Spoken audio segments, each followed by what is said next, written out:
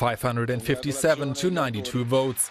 It was an overwhelming majority with which European lawmakers slammed the British government for their lack of progress on Brexit negotiations.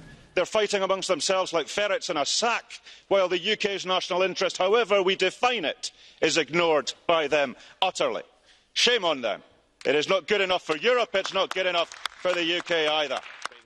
In its final resolution, the European Parliament declared sufficient progress has not yet been made on major issues such as citizens' rights, the Irish border and the financial settlement. The vote is open. A surprise for lawmakers? That the Brexiteers didn't believe the tiniest little bit in their own propaganda, and they were surprised that they were so successful in fooling the British people. And unprepared as they now are in the mess that they created. So, in a way, it's not a surprise. Just last week, UK Prime Minister Theresa May appeared to have broken the stalemate in negotiations after signalling for the first time her country is ready to settle the Brexit bill. To the 600,000.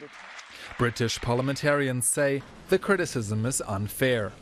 Well, it's certainly bash up the Brits Day, isn't it? You have not given one iota.